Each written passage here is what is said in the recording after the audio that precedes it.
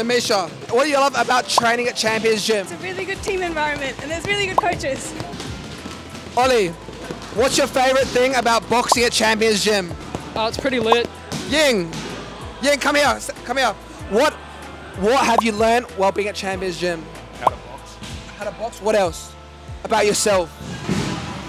I don't know, man. Ryan, what's been your biggest achievement since being at Champions Gym? Biggest achievement has been had my first amateur fight in the state novice titles and had a pretty good shot at it. What is your goal for next year? My goal for next year is to win the state novice title. Yeah.